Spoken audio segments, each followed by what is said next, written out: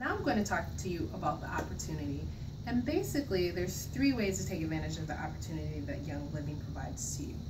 The first one is just to buy the premium starter kit. Sign up with your membership and take advantage of 24% off your products anytime you choose to purchase in the future. So it's just like buying a Costco membership or some type of membership.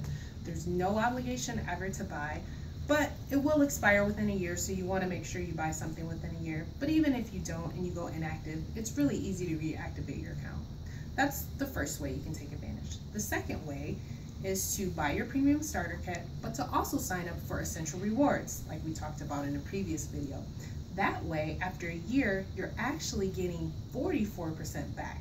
The 24% that you're earning each time you buy as a member versus retail, and then the 20% that you'd get back in points that you can redeem for free product.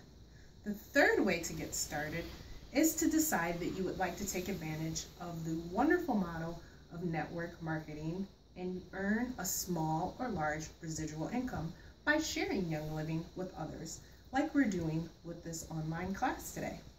Now, I know a few of you may hear the word network marketing and you may cringe a little bit, but I'm gonna let you in on a secret.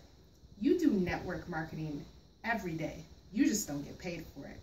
For example, yesterday I had a friend who posted about a wonderful all-natural deodorant that they just absolutely love. And I was motivated to look up the ingredients and look about it, and I'm sure a lot of other people were. But I bet she didn't get a thank you check for posting that on her Facebook page and driving traffic to that website. Another example, I have some friends who recently started a restaurant. They attend the place of worship that I go to, and I actually drove by that restaurant several times, seeing the sign, and thought, well, there's lots of restaurants of that type around, and I really wasn't motivated to go there. But then I went over their family member's house, and he told me, hey, did you know that so-and-so started such and such restaurant? I didn't know that it was someone that I knew that started that restaurant, but because of their word of mouth advertising, I've been to that restaurant twice now. One of the times that I went to that restaurant, there was someone that came in and got a really large dinner order, $40 to $50 for like a family of 5. And she said the reason that she came there is because someone during the day went there for lunch, they checked into that restaurant, and then they took a picture of the menu with the phone number that allowed her to call. So they got business twice that day due to word of mouth advertising.